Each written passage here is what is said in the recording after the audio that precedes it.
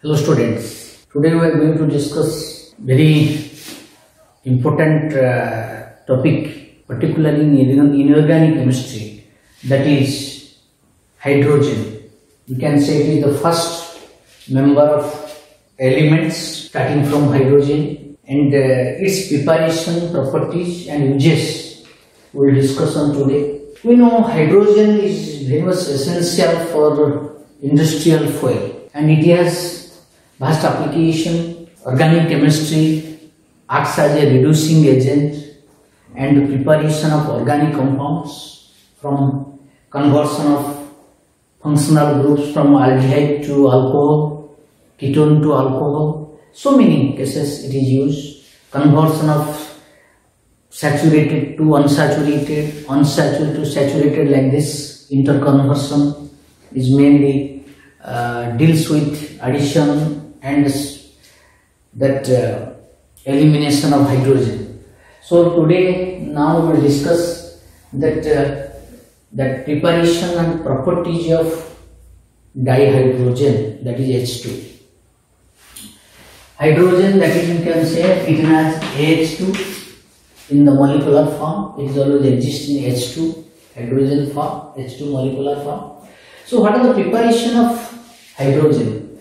Hydrogen can be prepared when the reacting metals reacts with water, either in cold condition or on heating or using steam and strong heating. In these three ways you can prepare hydrogen by action of metal with that water.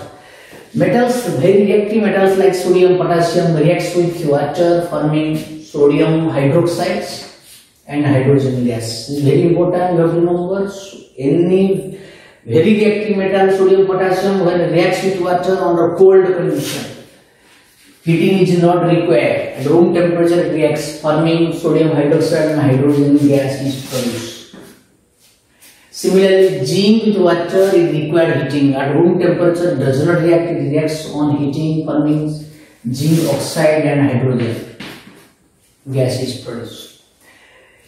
Iron compared to sodium and zinc is less reactive, that's why it reacts with steam, not direct water, steam and strong heating. Forming ferrosulfuric oxides and hydrogen. So these are the main important preparation of hydrogen from metals. Then we know water when undergo hydrolysis, but pure water cannot be hydrolyzed. But when acidulated water, this is acidated water in presence of H plus, when undergo electrolysis, it produces hydrogen gas oxygen, water dissociated into hydrogen water, that is called electrolysis. The process by which the substance gets dissociated. Here water gets dissociated into hydrogen and oxygen. In cathode, hydrogen gas is produced and anode, oxygen gas is produced. Here the volume ratio is 2:1. 2:1. That is volume ratio. The volume ratio of hydrogen oxygen produced to water is 2:1. But mass ratio is 1:8. Mass ratio is 1:8, but volume ratio is 2:1. That is a very important preparation of hydrogen gas. Then that is industrial methods, we can say. Zinc, that is some amphoteric metals, metal which has both acidic and basic property, reacts with acid and reacts with base, that is amphoteric. Metals like zinc, aluminium, Pb, tin, like these metals will reacts with base, forming salt. That is zinc reacts with sodium hydroxide, forming sodium zincate, Na2ZnO2, and hydrogen gas is produced. Similarly, aluminium metal reacts with base NOH, also produce sodium metaluminate and hydrogen gas is produced. You have to remember this formula: sodium zincate, sodium metaluminate, NaLO2. And metals also reacts with acid, produce salt and hydrogen gas. Metals like zinc, magnesium reacts with hydrochloric acid, sulfuric acid, produce. These are, we can say, it is also one laboratory method of preparation. Formation of zinc chloride and hydrogen Zinc reacts with sulfuric acid, produce zinc sulfide and hydrogen. That is also important methods. Another method is when carbon reacts with steam at a very high temperature, very strong heating in presence of catalyst nickel, platinum.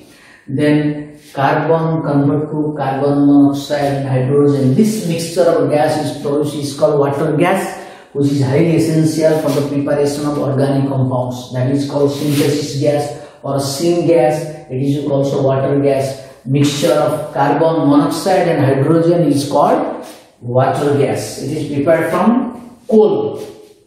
From coal also we can prepare hydrogen gas. Methane, when it is strong heating presence of water, steam, that is also steam. When methane gas is heated strongly in presence of steam and in presence of nickel catalyst, it will also produce same water gas, CO1H2, water gas is produced. And another method important is when aqueous sodium chloride solution undergo electrolysis, produce hydrogen gas. And along with hydrogen gas, chlorine gas is produced and sodium hydroxide is converted. That's why solution is alkaline nature. NaCl solution is neutral. But when undergo electrolysis, it produces sodium hydroxide. It is converted to sodium hydroxide. That's why the medium is alkaline. And as it is alkali and chlorine is produced, that is called chloroalkali process. And along with hydrogen gas is produced. Separate, we can prepare this gas separately in the different electrodes. Generally, Cl minus is produced at the anode and hydrogen produced at the cathode. So this already we have discussed this thing. Okay, so this is about some important methods of preparation of dihydrogen. Okay, now let us discuss the properties of hydrogen gas. We know hydrogen gas is very lightest gas, colorless gas, odorless gas and tasteless gas. There is no physical appearance, no physical observation of hydrogen. Only it is very lightest gas. Generally we are using hydrogen gas, hydrogen balloon.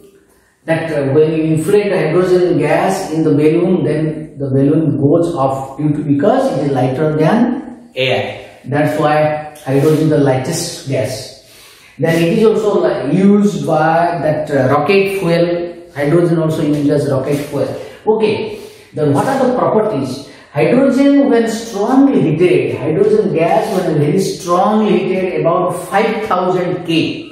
When strongly heated, it is converted to dihydrogen. You see how much strong heat is required, because hydrogen is the smallest atom. We can say it has a very strong bond dissociation energy. The dissociation energy, bond dissociation energy of hydrogen is highest among all elements. That's a very high temperature required to convert dihydrogen to atomic hydrogen. Very strong heating is required. Then hydrogen is highly combustible gas, combustible fuel, we can say, very sensitive to heat. It caught fire easily. So hydrogen when bonds in presence of oxygen produce water as a liquid. Water is produced. Along this heat also produced. Strong heat is also, high heat is produced. Then some metals also react with hydrogen directly, forming hydrides. Metals and non-metals both. Sodium, hydrogen, for that now heating is not required at room temperature, also catches fire, forming sodium hydride. Calcium, hydrogen, heat is required because depends upon reactivity. So calcium hydride is also produced.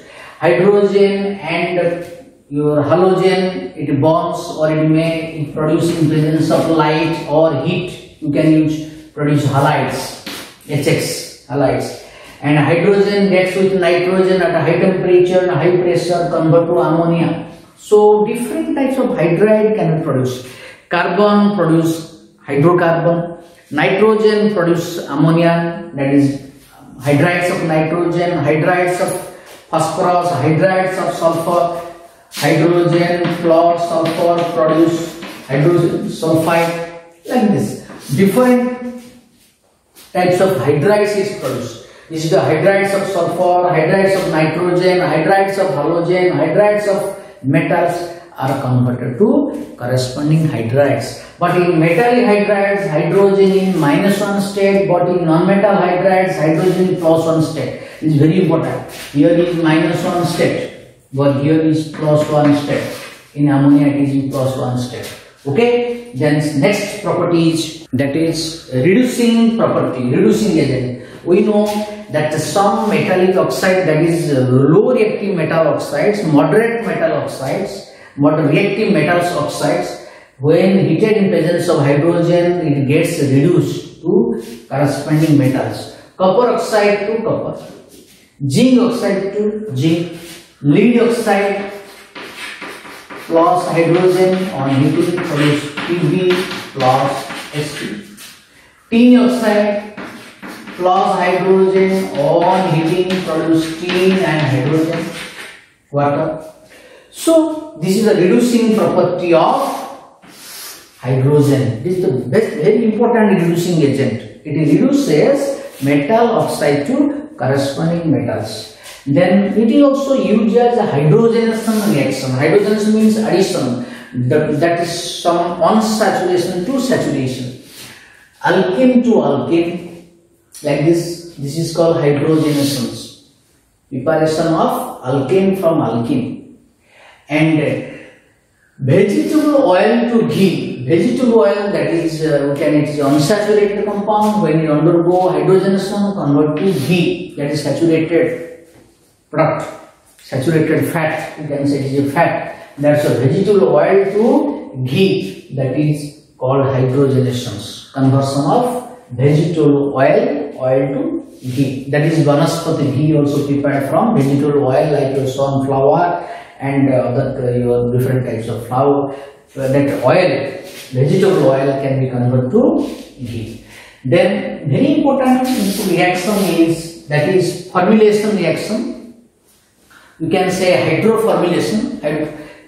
That both formyl group, formyl means aldehyde, from CHO, aldehyde group is added. How? RC double bond CH2 when reacts with hydrogen and the carbon monoxide on heating and presence of catalyst cobalt carbonyl. This cobalt carbonyl presence on heating, this compound convert to aldehyde, higher aldehyde. You see, it has RCH2, now it is RCH2CH2 and CHO group is added. It is one new group is produced. New group is added to the double bond unsaturated compound. This is called formylation. This process is called formylation. So convert to what? Double bond compound to aldehyde, directly convert to aldehyde in presence of hydrogen, carbon monoxide and catalyst cobalt carbonyl on heating. This is called formylation. And these are some important chemical properties of hydrogen and preparation of hydrogen. In the next class, we will discuss that the formation of different types of hydrides from hydrogen and their uses. Okay, thank you all.